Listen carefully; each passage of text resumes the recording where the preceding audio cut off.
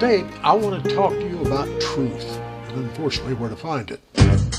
We need to search for truth, and if you really want to find it, it just makes sense that you need to know what you're looking for.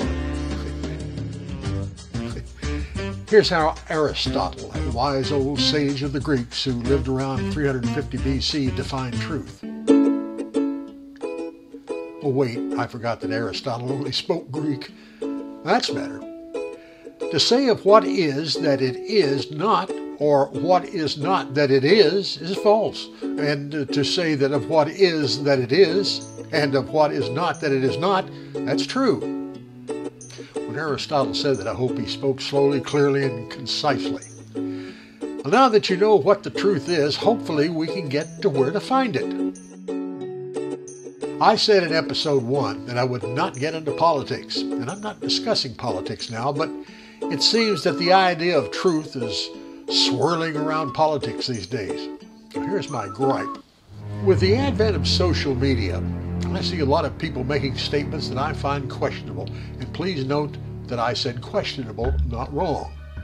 Of course, many posts or comments can be tagged as erroneous or untruthful immediately.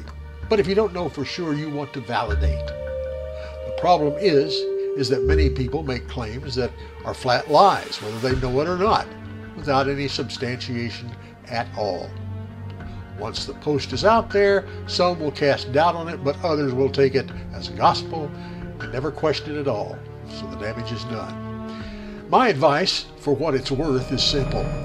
If you think the information is false, research it. Don't just call it a lie without backup.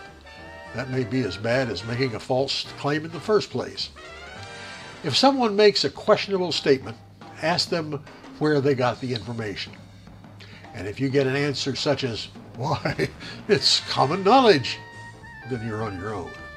If you think it's necessary, you'll need to find the answer yourself. Back in the day, we didn't have to go to that much trouble. If Cronkite said it, bank on it.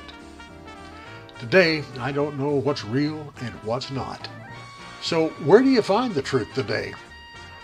Okay, we're getting pretty close to politics, but that's today's climate. I've heard doozies on both sides, red and blue, and I want to be as neutral as possible.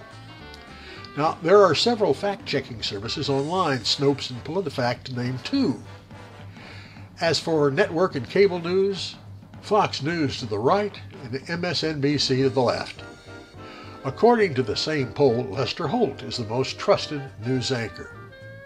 The most trusted network and cable, PBS and the BBC. Well, I'm not pushing right or left, but I know some of you out there will take issue with what I have said.